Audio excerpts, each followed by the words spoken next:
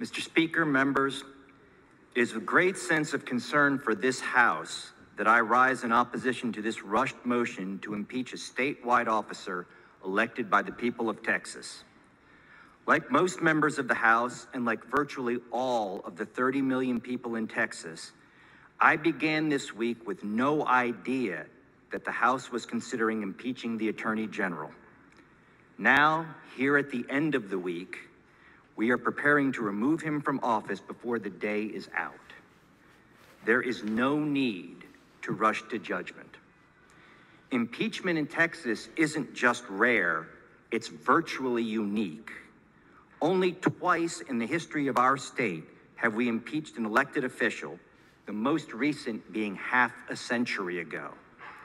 Despite the colorful history of public officials in Texas, only twice has this House determined that their conduct rose to the level where they should be removed from office. And only twice more did the House conduct proceedings that ended without impeaching the official. The process we are conducting today is unprecedented in the history of Texas. Every other impeachment ever conducted by this House included several public hearings in committee with dozens of witnesses. By the time we take the exceedingly rare step of moving to impeach a public official, the entire state should be talking about it and should be outraged. Process isn't just an esoteric concept that lawyers insist on. It's how we guarantee all of us have rights. In an impeachment, the conclusion isn't the only thing that matters. If we are going to remove a statewide elected official elected by the people, those people have a right to be included in the process every step of the way so they can draw the conclusion along with us. We all know that in any argument, people accept the conclusion, the end result better when you lay out the facts of the case and let them reach the conclusion rather than just telling them this is how it is. Historically, as you have heard, our impeachment proceedings have been even-handed, including the right of the respondent to question witnesses.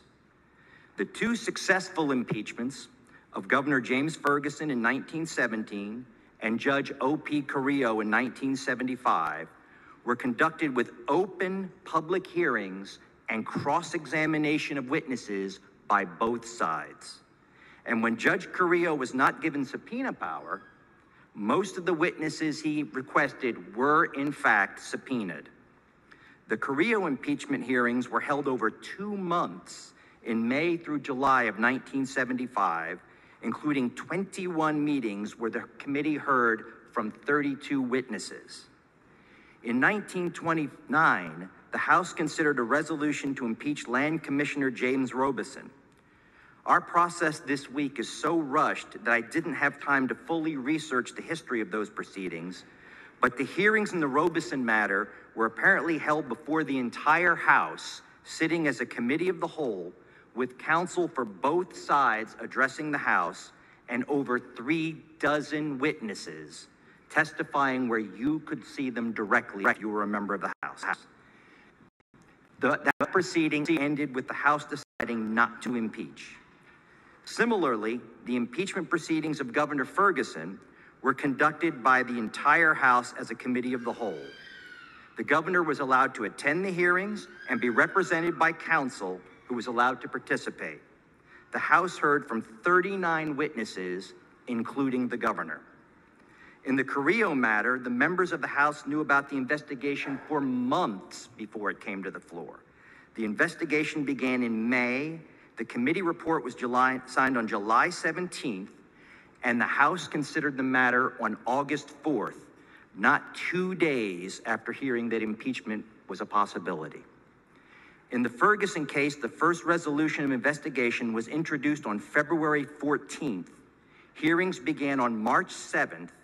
The House finally voted on articles of impeachment on August 24th. The investigation on Land Commissioner Robeson began in public in January. The House took up the impeachment on June 10th. Contrast those proceedings with those in which we are currently engaged.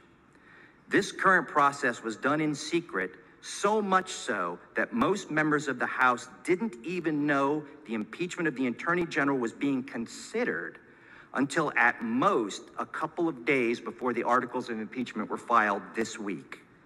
There was no public testimony, no chance for the public or even members of the House to learn about the allegation and look the witnesses in the eye. There's a reason why we have the concept of hearsay. Testimony given outside of court where you can't see what the witness is saying, you can't judge his demeanor, is considered less credible than when you can look the witness right in the eye. Not just the entire House, but the public should be aware of the investigation and of the possibility that it might result in impeachment. There is no cause to sneak up on the public with the removal of a statewide elected official. It reflects poorly on the House when we suddenly spring an impeachment on the public that they knew nothing about, much less had the ability to draw their own conclusions on seeing the evidence play out in public hearings.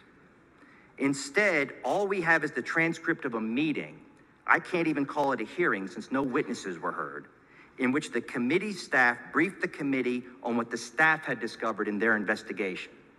In no court anywhere would that be considered evidence. Not a single witness testified to the committee and no report was issued. We are simply being handed a transcript of the staff's conversation with the committee and being asked to vote to remove a statewide office holder who was elected by the people. Now, I want to make it very clear, as Mr. Smithy did earlier, that I am not blaming the committee for this process. The committee is made up of 5 members, 5 of our most able and honest members. I've dealt with most of them on legislative matters in the past and can state without reservation that I trust the word of the members that I've dealt with. My concern is with us as a House. I am gravely concerned that we let the matter of former Representative Brian Slayton serve as a precedent and leave us with the impression that the committee goes off and writes a report and we all just read a copy and ratify it, removing someone from office to which the public has entrusted them. In the Slayton case, there was very good reason for the hearings being conducted in secret. There was a young woman involved whose very personal business was at the center of that investigation. Moreover, she was an intern in the House entrusted to our care. That investigation was handled very delicately and very sensitively, as it should have been. This case is in no way analogous to the Slayton matter. There is nothing I'm aware of in this investigation that should not have been made public all along the way, so members of this House and the people of Texas could see the evidence as it was adduced and draw their conclusions along with the committee.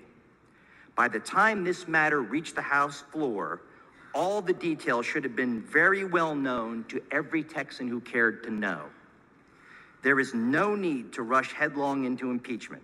There is nothing about the end of session on Monday that in any way impacts the House's ability to continue with impeachment proceedings.